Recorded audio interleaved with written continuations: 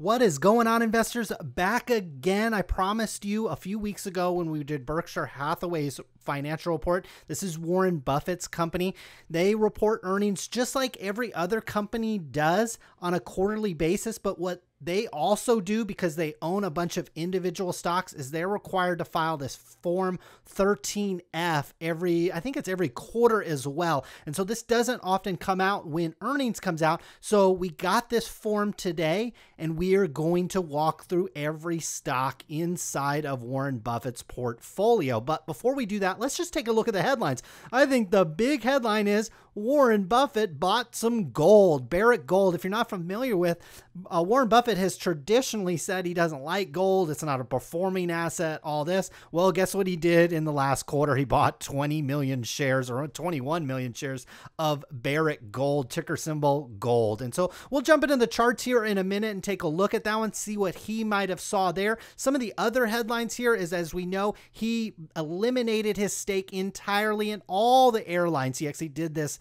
as the financial crisis and as the health crisis was materializing back in March. And I think this was a good move. I think some people criticized him, but if you look at the stock chart of these airlines, they've pretty much been, they've been up and down, but they've pretty much been in a channel since the health crisis started to materialize here in the United States back in March. And there's obviously been other places to put your money that have been more beneficial than the airlines. The other headlines is he reduced his stake in Wells Fargo. He exited completely out of Goldman Sachs.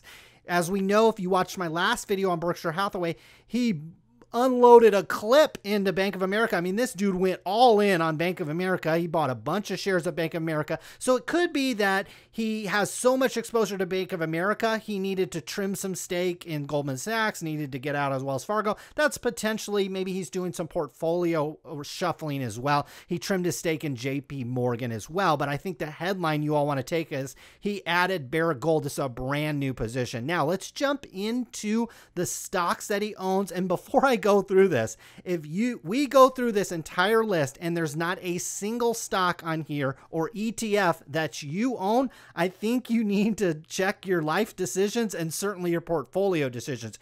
Not that you need to copy Warren Buffett, everything he does, and copy his every move, but this is one of the world's greatest inventors. It's almost like not taking Michael Jordan's advice for how to shoot a basketball or Tiger Woods' advice how to swing a golf club. If you're doing it completely different than those gentlemen, then chances are you're probably doing something wrong. And so if you don't have at least a small portion of any of these stocks in your portfolio, you are doing it wrong. And chances are you're way overexposed to risk assets. Now, Amazon.com, I'd love for Amazon.com. Here's the column. This column is value. And so you have this, and then you need to add, it's in thousands. So this is $1.1 billion plus another 300 million or so.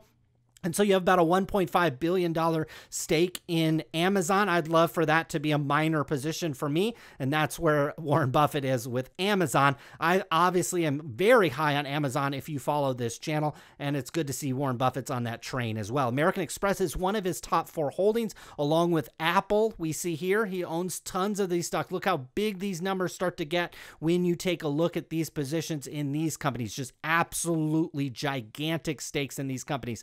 Bank of America, he owns, I think, over 11% of Bank of America now. He has huge, gigantic portions of Bank of America. He's got Bank of New York Mellon Corporation. Here's that Barrick Gold. Okay, it's still relatively minor in terms of dollar value, but I think the significance that Warren Buffett has finally cracked his unwillingness to buy gold. He's now he's not buying, he's kind of buying, I guess you could say, almost like a derivative gold. He's buying a gold miner, but their performance is almost identically tied to the performance of the metal itself. We got Biogen here. We got Charter Communication. Coca-Cola is also one of his top 4 holdings, along with American Express, Apple, and Bank of America. We've got Costco in here. We've got this Davita Healthcare. We've got General Motors in here. That's a stock that I own. Hasn't been performing too well. We got Globe Life Incorporated. We've got JP Morgan. We still have a pretty significant portion of JP Morgan in here. Got Johnson & Johnson, relatively small stake in here. Kraft Heinz is a big stake. He's got this big stake in Kraft Heinz, still owns that. That stock actually has been doing pretty well. Kroger, we've got Liberty Media Corporation. We got M&T Bank. He's got a ton of exposure to financial, not necessarily something you have to copy, but Warren Buffett really loves the financial sector. He's got tons of bank exposure. We've got MasterCard in here. We've got Mondelez. He also likes that like consumer packaged goods stuff like Kraft Heinz, Mondelez, Coca-Cola type companies as well. He's got Moody's in here. He's got PNC Financial, another financials, got Procter & Gamble, got RH, whatever that is. Not exactly sure what that is. We've got an ETF here. Take a look. Even Warren Buffett's got some ETFs. He's got this Spider S&P 500 ETF. Sirius XM. This is interesting. Out of all these stocks, this is probably, I would guess, considered maybe one of the more speculative ones, at least one of the cheaper stocks from a price standpoint. Sirius XM Holdings is one. It's a relatively speculative stock. It's a small portfolio position for him. I've got Sirius in my car. I love it, but the stock itself is relatively speculative. Store Cap. He's got Suncor Energy, got Synchrony Financial, more exposure to the financials here. Got Teva Pharmaceuticals, got US Bank Corp here, got UPS, that's United Parcel Service here, got another index fund, this Vanguard one. We've got VeriSign, that stock has been on a tear recently.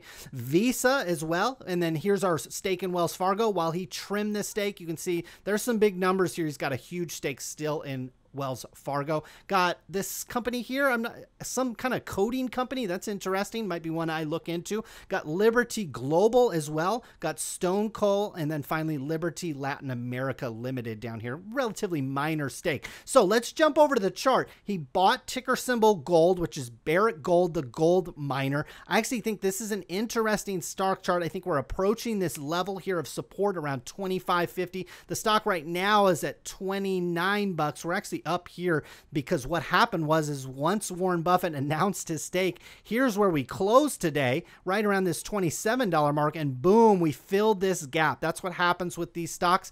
Is I often talk about on the channel, when you see these gaps here, the odds of the price chart filling these gaps is relatively high, and that's exactly what we did. I think this was approaching to be a nice setup. I think Warren Buffett kind of ruined it. I think we were going to come down here, potentially bounce off the 25.50 mark, somewhere down in here, and then boom, this stock was going to fill this gap. Well, it just did it overnight, basically, when Warren Buffett announced his stake in the company. From a perspective of gold, now Barrick Gold is a miner. GLD is like a derivative of gold. Again, the same thing happened with gold, just in the reverse. We had a gap here. So gold has been on at a monster tear, and we had a big gap here. The stock gapped up, kept trading up. What happened? That gap is always a magnet for price, in my opinion. So what we saw is, boom, the stock gap down. Notice that these bars fill this gap in almost perfectly. And so what I now see is a gap above this. I actually see gold at some point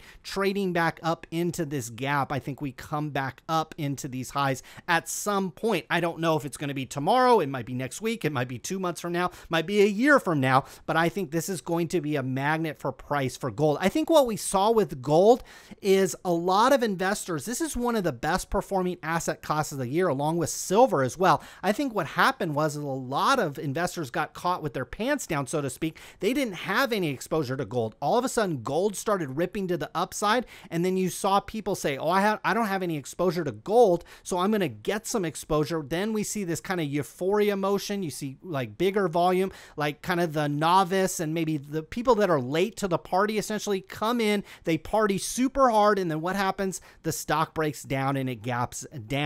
So I think there's going to be some opportunity to buy gold. I think you're going to have governments under pressure to spend and print a bunch of money. That is bullish for the metal. Now, normally I would typically just buy the physical gold. That's a little difficult in today's circumstances. There's some shortages. There's quite a premium, especially on kind of the collector coin side. I think if you don't have any exposure there, you want to work on that over the next year or two to have some exposure to the physical metal itself. Find a safe place to store it. Get a safety deposit box if you want to go that route as well. So gold is something I think you should have some exposure to. And guess who agrees with us now? Is Warren Buffett himself, although he bought kind of a derivative of gold, which is the miner, which actually, in my opinion, the chart looked a lot better until then. Boom, we gapped up here. I think now we're up in this channel up here. If you want to come in here and buy this stock, maybe wait till it pulls back to 28.59 or something. These highs back in here should provide some support. This gap fill now might provide some support as well. So Warren Buffett bought some gold. That's the headline.